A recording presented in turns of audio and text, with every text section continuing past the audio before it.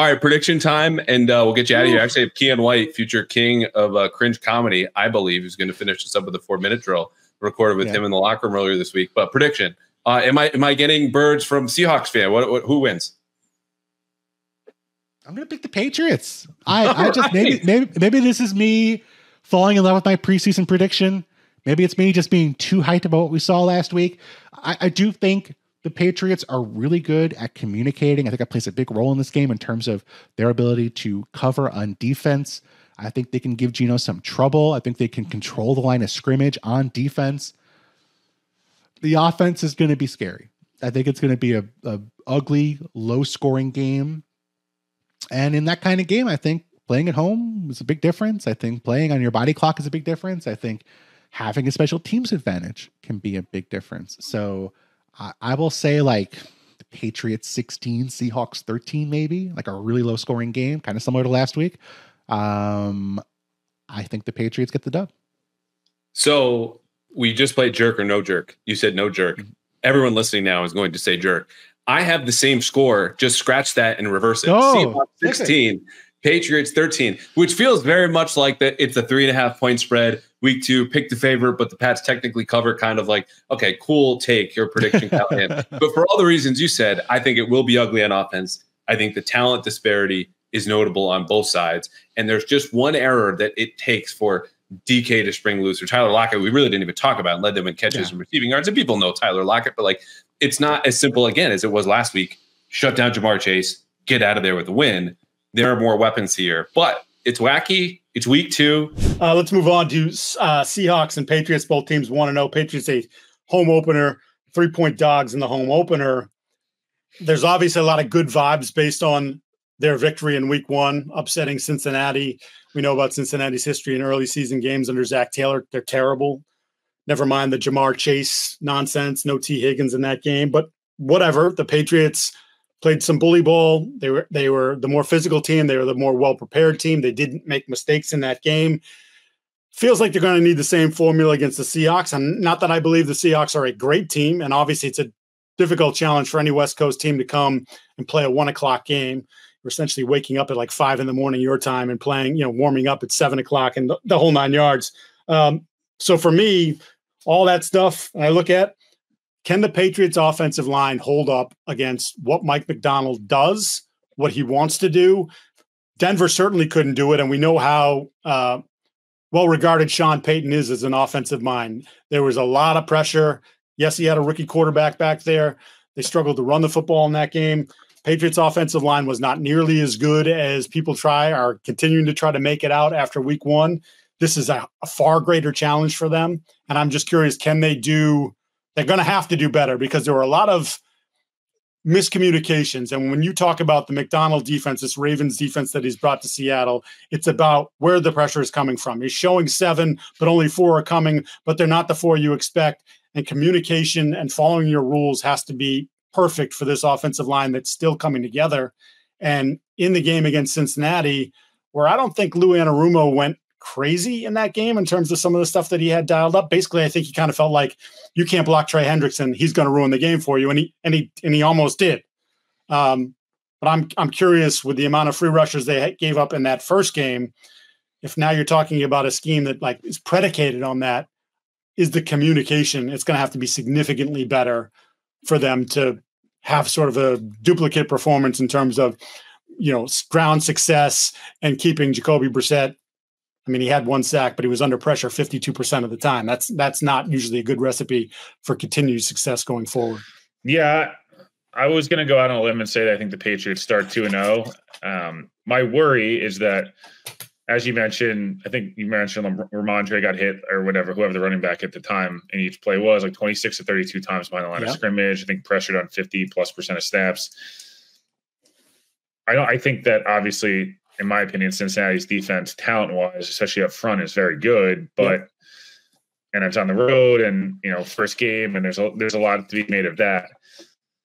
They're going to need to be so good on defense, which I think they can be. And they're a really good defense. Obviously, New England was a year ago, and they've been for forever. The Broncos rushed for 4 yards a pop. They didn't get to run the ball enough. They were kind of what the Patriots offense was in a lot of ways, where they just threw the ball 2 or 3 yards down the field and ran the football and tried to play. It's a close game. I feel like the biggest reason to kind of feel like New England wins this game is home opener, really well-disciplined team. Can you get a turnover out of Geno, or can you get something wonky? The 2 safeties last week were nuts. Special teams wise, the Patriots have been good in the past. Can they continue that? And, obviously you mentioned it's a 1 o'clock, second week, early season still. It's the weird, we just saw the Jets kind of go through where they looked lackadaisical in the beginning of that game. That was a night game, let alone, obviously, Seahawks coming here and warming up at, 5, 6 a.m. their time. McDonald, you would assume it's two first-time head coaches, both of whom style kind of took over the game in both games. So credit to both coaches. Seattle's obviously more talented. They should win this game. They're probably looking at this as like a gimme. I also feel like if New England's got 2 games in 5 days here that they probably feel like, can we steal one of these and start 2-1? And again, further emphasize Jerod Mayo, further emphasize some of these young players, Christian Gonzalez on DK, and how much they kind of deploy him in man, how much they let him shadow him.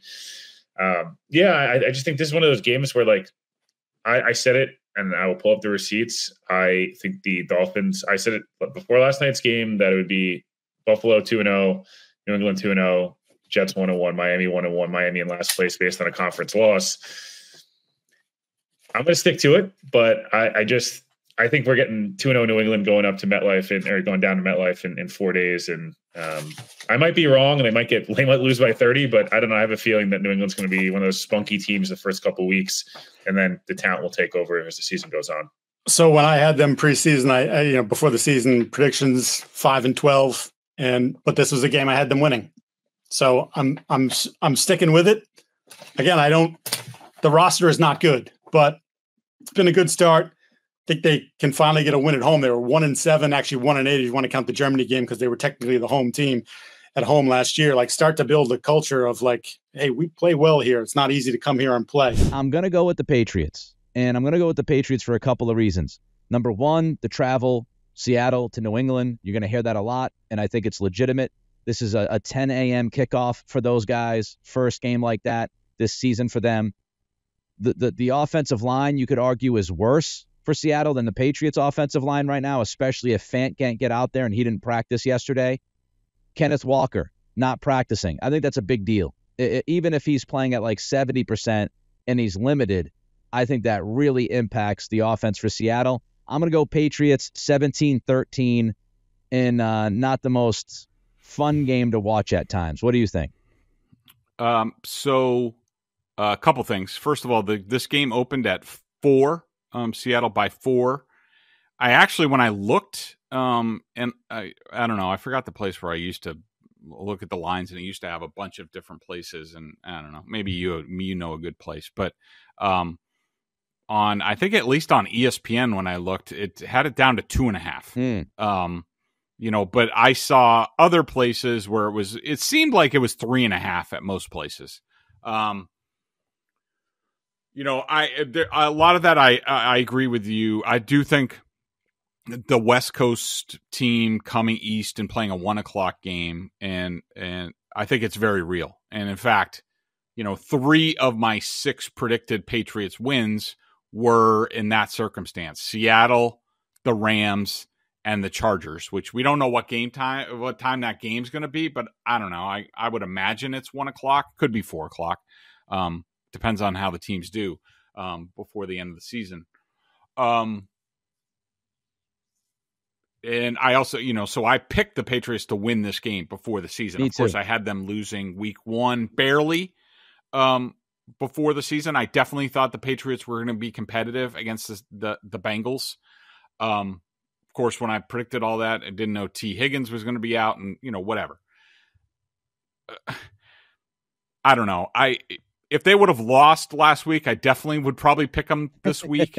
For the Patriots to be 2-0, and look, even if they're 2-0, Nick, I would caution people, like, just still relax. Right. I still don't think it changes things. We see this every year where there's some team, due to the schedule or whatever, or they're ready and the opponents aren't ready. There are always teams that start fast that ends up completely fading. Like, it happens every single year. And the Patriots could be that team this year. They could be 2-0. They could be 3-0 with how the Jets looked against the 49ers and Aaron Rodgers playing, on 4 days rest at his age.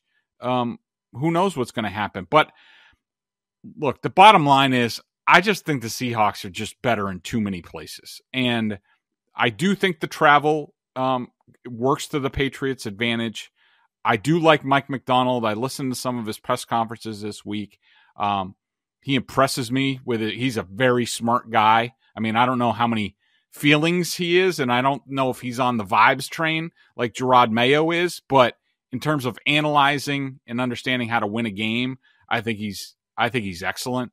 We'll see what kind of head coach he is. But I just think the Seahawks are better. Let's just say the offense, let's say the coaching is even in this game with 2 first-year head coaches and what have you. I think the Seahawks have the better quarterback. They have the better left tackle. I think all 3 of their receivers are better than anybody the Patriots have. I think their defensive personnel is better than the Patriots. And for that reason, I'm going to pick the Seahawks 23-17. Taylor, what do you got? Yeah. I'm going, because they won last week when I went with my heart instead of my brain, I'm going to do that again. I'm doing it again. I think the Patriots do win this one. I'm going with more like a 21-17 kind of game. I do hesitate to even predict that either one of these teams is going to get over 20. I want to put a fat asterisk next to that. That number is in my head. But I just think that this is going to be an opportunity for the staff, for the Patriots offense, to show that they really are as versatile and flexible as they say they are. So they don't have to just be a duo team. Maybe they can run wide zone, win by passing the ball. Hopefully we see that, but I think the Pats can definitely pull this one out. So I picked against the Patriots last week, and they proved me wrong. So I'm going to jump on the Homer train. I was going to say, I'll jump on the Homer train with Taylor. Somehow, some way, this Patriots team gets to 2-0. Similar score prediction to Taylor. I have 20-17 written down. I think the Patriots can hold off. I do think it's going to be a close game. All of us picked 1-score games. I think it's going to be tight. I think it's going to be fun. I think both teams, win or lose, you would hope, still can gain some momentum and keep moving forward. And regardless of, the final score, they continue to build that identity. Support us and sign up at Prize Picks. Go to prizepicks.com/CLNS or download the app today and use code CLNS at prizepicks.com/CLNS and get $50 instantly when you play $5.